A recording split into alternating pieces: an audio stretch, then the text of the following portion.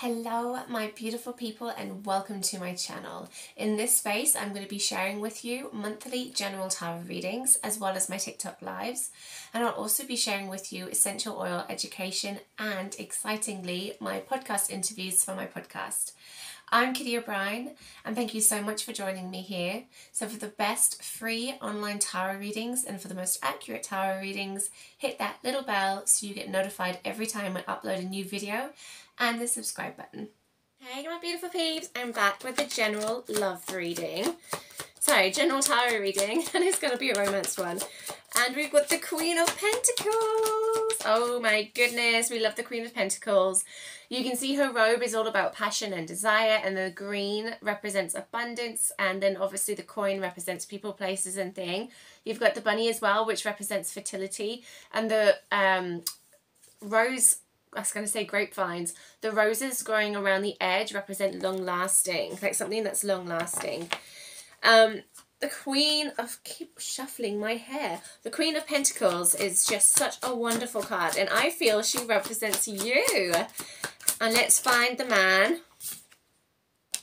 No, we're not finding the man. I think you're single. You're single. You're definitely single. You're like me. I'm also a Queen of Pentacles. I'm a Capricorn, so my element is the element of earth.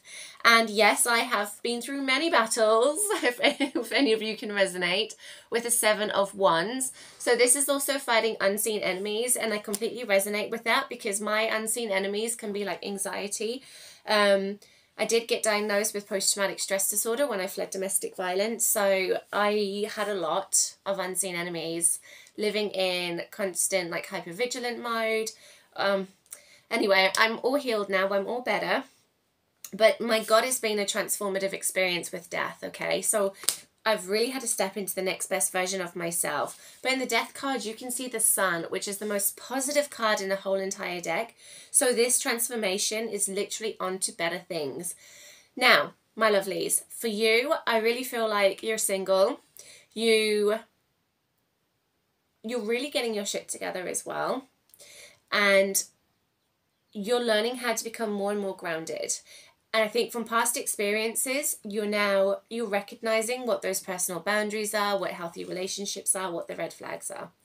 You still have some unseen enemies, and this could be like loneliness as well. Just really debating, like, should you let some of your guard down, or should you lessen your expectations by just a little bit? Like, really, I really feel like saying, you feel like you're never going to meet anybody who's aligned with you because your expectations are so high. Keep them that high. Keep them that high.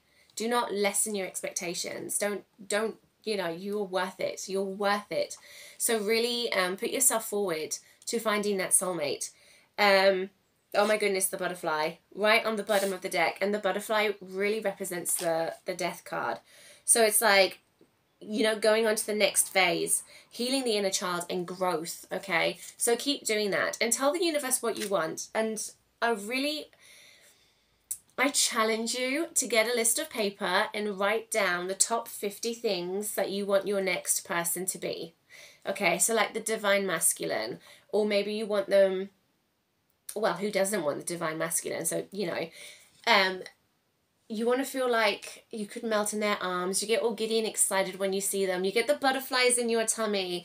They sort of just turn up with a bunch of flowers. I like potted flowers because I like to plant them in the garden. But like doing the little things, like coming, just appearing, like knocking on the door and saying, hey, I thought I'd swing by and I've got takeaway and I got a bottle of wine or alcohol-free wine, whatever floats your boat. And just really treating you like that queen and you know, making you breakfast first thing in the morning. But like someone who's stable, someone who's grounded, someone who's secure, someone who has authenticity, someone who's going to say they're going to do something and they do it. You know, someone's honor and truth, someone who honors their value and truth, you know. So write down that list. Oh my God, this keeps getting better and better. Soulmates. I'm not having to do many shuffles today. Soulmates, soulmates, soulmates. You are going to I really feel like your soulmate's coming in. I've been given a time for when I'm going to meet my soulmate next year. I'm super excited. I used my dowsing rods the other day and I actually started crying. I was so happy. So let's get some more cards. Okay. All right, this is interesting. Drowning in the thoughts of us. I can't get over you. I keep thinking of all the little things. All right, this is the person from the past. This is the person of the past. They can't let go. They're like leeching onto you. It's like you probably get frustrated that they just can't move on with their life. They're a bit stalkerish, you know, not, yeah, they just really can't get over you. And they're not sure how they feel right now either. It's like they want you back, but they hate you at the same time.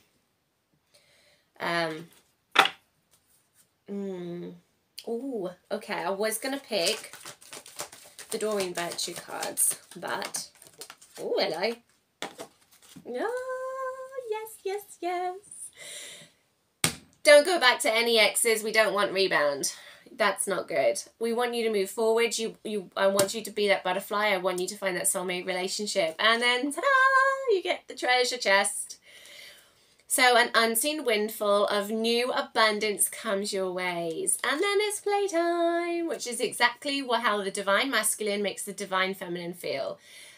Okay, this is with the dolphins. The dolphins know the importance of playing as joy creates miracles and manifestation. So whilst you're calling in your soulmate, have some fun as well. And blessed change, a major life change brings you great blessings. And that is finding your soulmate. So let's look what plant is going to help us. Okay. And I've already picked the card, so I already know what it is because I have to look it up in my little book.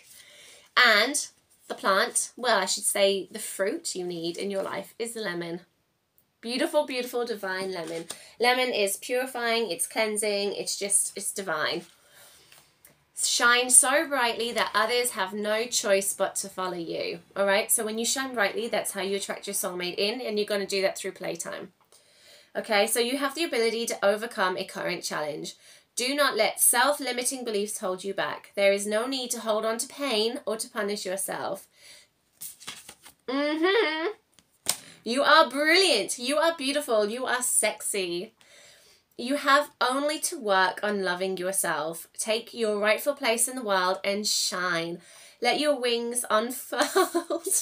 Where have we got the butterfly card? Yeah, let your wings unfold. Find something fun you can do today. Yes, yes, yes. And this is all about the solar plexus chakra, which is about personal power, radiance, and stability.